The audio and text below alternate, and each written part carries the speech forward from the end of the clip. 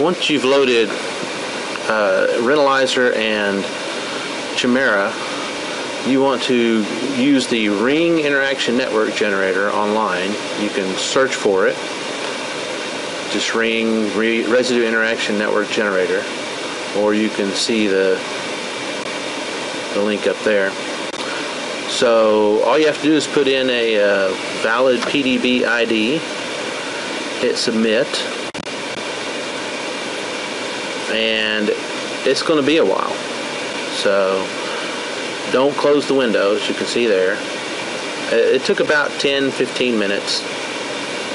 Of course, 2 BBO is pretty big. So when it finishes, it's going to ask you if you want to run Java. Just pick one of the options. We really don't need Java. It's going to load a couple of applications that you can use to view the sequences, JAL view. But we're actually going to use the HTML, zip file, and PDB files is what we want. So notice when you hit zip archive, it downloads the results. This is going to contain this SIF file, and that's going to be the most important thing for us. Now also, you'll want to download the PDB file. It's been corrected, and I think it has hydrogens inserted into it. Then you'll want to look at these other pages. They have lots of useful information, primarily about what happened during the run, how it generated things. You can see the output there, and Reduce is a program that it launches, and Reduce is really important. Now once you've done that, then you can go to the Cytoscape link, and there's a complete tutorial. And if you click, and it's a PDF, and so I'm going to right click and open it in a new tab, and once it loads, we're going to go over there, and you can see 24 pages, but it has pictures, so it's long only because it has lots of information in it in a very pictorial format, screenshots of what to open, when to click where, stuff like that. Now let's extract the results from our download. So we click on it, extract. It's a zip file, so we have to extract everything. It's fairly large, but we're not going to use that much of it. Now you'll want to look at the README, so you can see that it's got information about the network and things like that.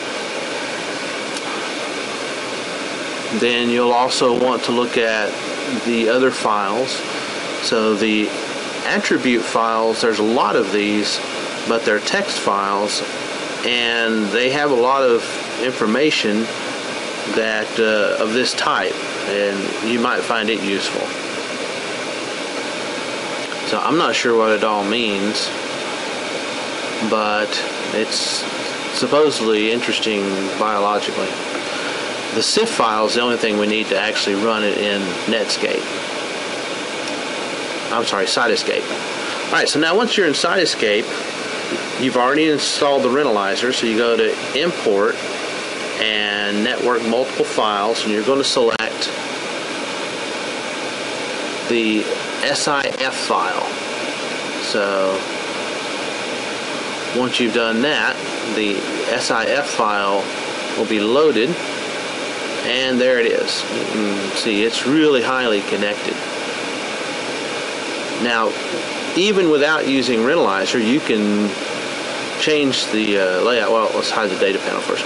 You can change the layout by going to Organic, and this is good for showing these interaction networks, and you'll find that in the tutorial.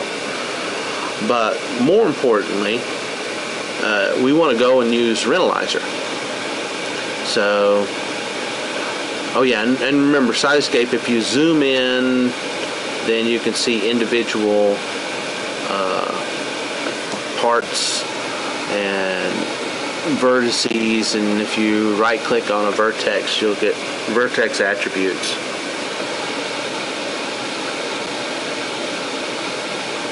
So I'm just playing with it. So we move around the little view box on the lower left window over there, and then you can right click and drag to zoom. Alright, so let's go to Renalyzer. And the first thing we're going to have to do is load the protein structure. Now this is going to load it from the data bank. We could load it from the corrected hydrogen file, and there may be a good reason to do that. Now when you open the structure by PDB, then that's going to launch Chimera.